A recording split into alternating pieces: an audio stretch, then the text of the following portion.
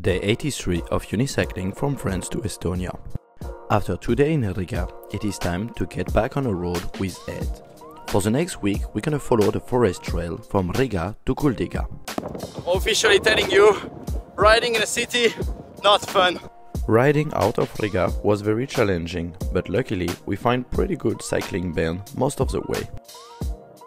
I was very apprehensive for the forest trail because my unicycle is clearly a setup for the road.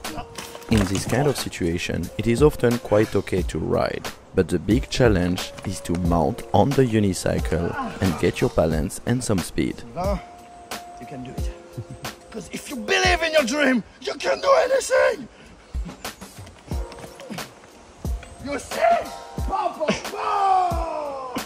The next day are gonna be very challenging, but also among the nicest landscape, so you should really subscribe to make sure you don't miss out.